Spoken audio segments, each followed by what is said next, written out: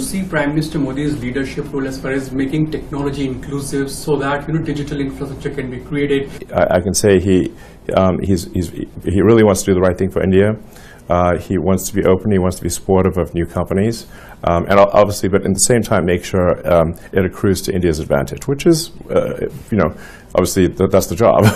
I'm saying I am a fan of Modi, so I have to say that. What are your future plans personally? What do you look at as far as investment in India is concerned? Yeah, well, I think there's a tremendous amount of potential for all three pillars of the sustainable energy future. The three pillars being sustainable energy generation through solar and wind primarily, and obviously India is great for solar, the amount of land area you actually need to generate enough electricity to power India is very small. I believe it'd be probably 1 or 2% of the land area of India, so it's very doable.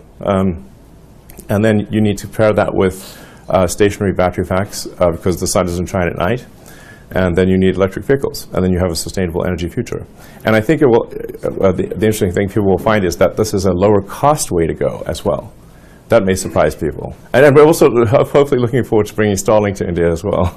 The Starlink internet, which I think can be incredibly helpful for sort of remote or rural villages where they perhaps may have no access to internet, or the internet is very expensive and slow. Do you plan to visit India anytime soon? But did the Prime Minister extend an invitation to you? He did, yes, I'm tentatively planning to visit India again next year.